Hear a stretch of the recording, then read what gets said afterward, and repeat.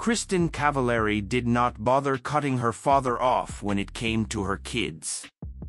After Dennis Cavallari crossed the line with her 3 children, Kristin Cavallari disclosed that she severed their relationship 2 years ago. "I cut my dad out of my life about 2 years ago, which has honestly been the best thing I've ever done," she said on her Let's Be Honest podcast Tuesday. "I actually didn't even realize that my dad was a narcissist until I was an adult." The 36-year-old Laguna Beach actress claimed that because her father would always make her feel like she was not good enough, she never wanted to be around him when she was younger.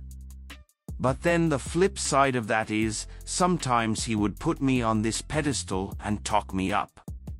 Now as an adult looking back, I'm like, oh, it was when it benefited you and made you look good."